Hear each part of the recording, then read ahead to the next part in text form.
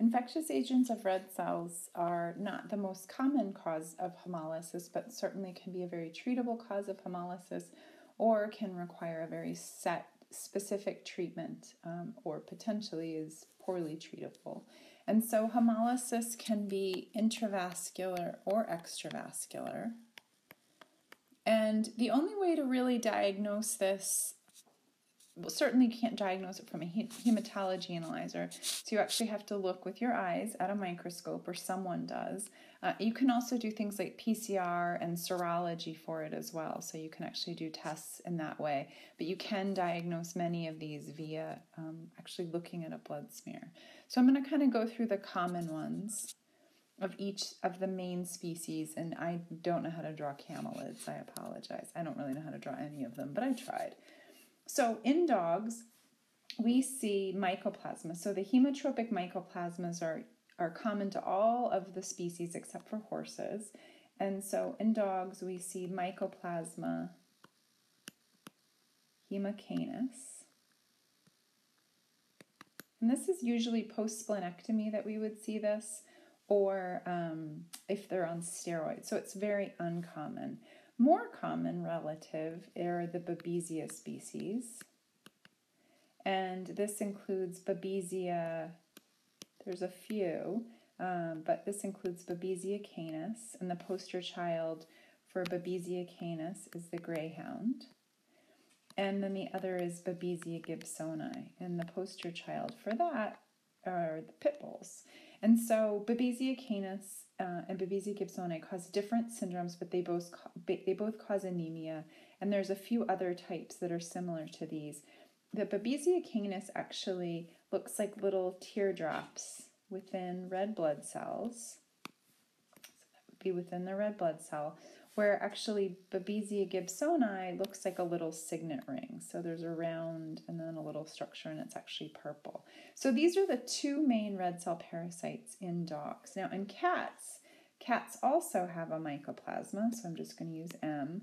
And the main one, which used to be called the large form, is Haemophilus.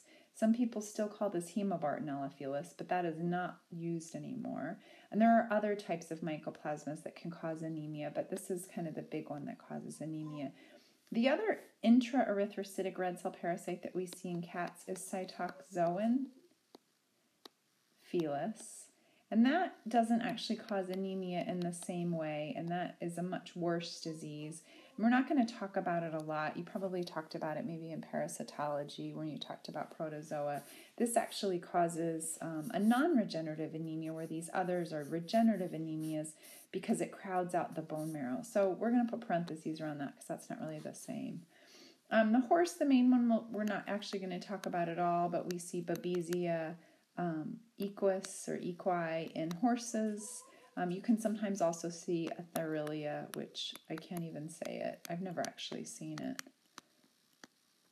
Cattle, and again, horses, we don't see mycoplasma. Cattle, it's not called Mycoplasma bovis because that's a respiratory infection. It's called Mycoplasma wenionii.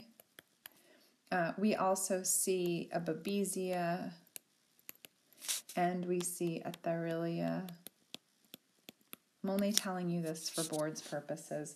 The ones that are most important in cats are the Mycoplasma haemophilus, and in dogs, the Babesia species, and less so the Mycoplasma. So in camelids, we see everyone's favorite Mycoplasma haemolama, and which is uncommon. I've seen it a few times, though.